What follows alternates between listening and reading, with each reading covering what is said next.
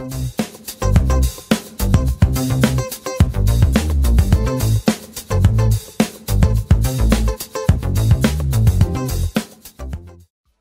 guys, welcome back to my channel. This is Back to the Trunks. It is almost the end of October and we welcome the month of November.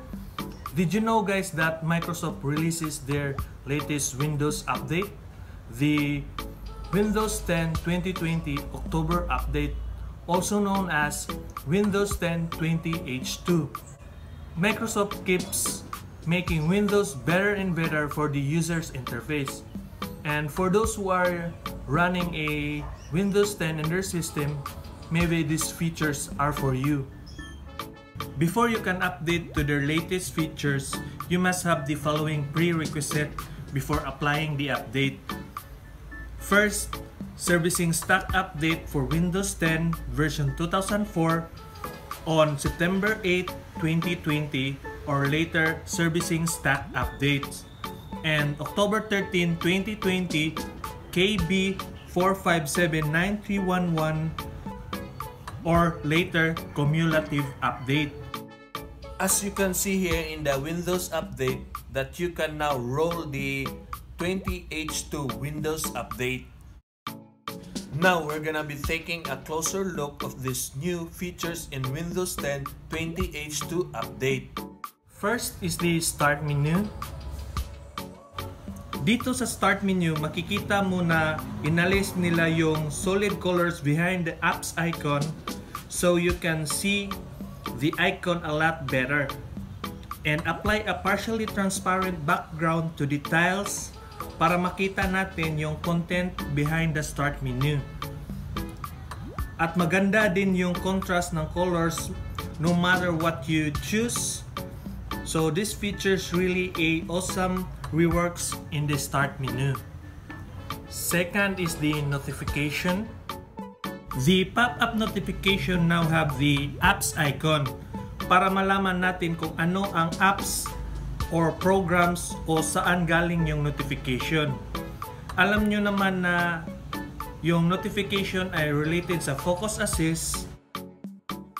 Here in 20H2 Windows Update, they limit the Focus Assist notification para hindi ka na mabothered sa unnecessary pop-ups. Pero kung gusto mo talagang makita lahat ng activities ng computer mo, you can enable Focus Assist manually or automatically. Third is the device spec on Settings menu. Go to the Settings menu, System, About. Here, they added a copy button so you can easily paste it on a help desk support o kahit saan o kanino that needed your system specs. At meron din silang idinagdag dito sa right corner ng menu parang classic control panel capabilities tulad ng device manager, remote desktop, or rename a PC. Buksan lang natin itong control panel. Sa nakita ninyo dito sa bagong 20H2 Windows Update that Microsoft is trying to move from classic control panel to the newer and modern control panel. Fourth is refresh rate on display settings. Go to display settings, advanced display settings. Dito meron ka ng easy access sa refresh rate sa paborito mong monitor. Fifth is tablet mode. Sa dating version ng Windows, kapag nag-detach ka ng 2-in-1 device or transformer laptops, meron kang notification na matatanggap says switch to tablet mode. Kapag nag-yes, automatic nag-switch siya sa tablet mode. Kapag no naman, syempre sa desktop ka lang. Here in 20H2 Windows Update, it will automatic switch you to the tablet mode if you detach a 2-in-1 laptop. 6 is Microsoft Edge and its ALT+TAB capabilities. Kapag nag-roll out ka ng 20H2 update, Microsoft Edge is already pre-installed in the system. Hindi mo na kailangan i-download at i-install ito sa system. The newer Edge browser was built in on a Chromium-based engine. Now you can perform a multitask in the Microsoft Edge browser. Pwede ka nang mag-Alt+TAB not only your apps, pati na rin yung mga tabs sa Microsoft Edge. So you can select what tabs are you working on. You can modify the Alt+TAB experience in Settings menu, System, Multitask. Here we can select what tabs or how many tabs you want to display.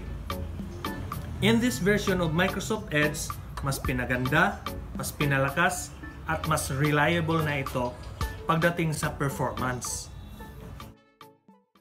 In this 2020 update, walang masyadong add-in si Microsoft.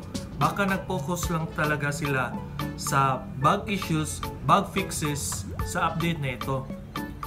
What do you think, guys? Nagustuhan nyo ba yung bagong update ni Microsoft? Just let me know and comment down below. And don't forget to like my video, subscribe to my channel.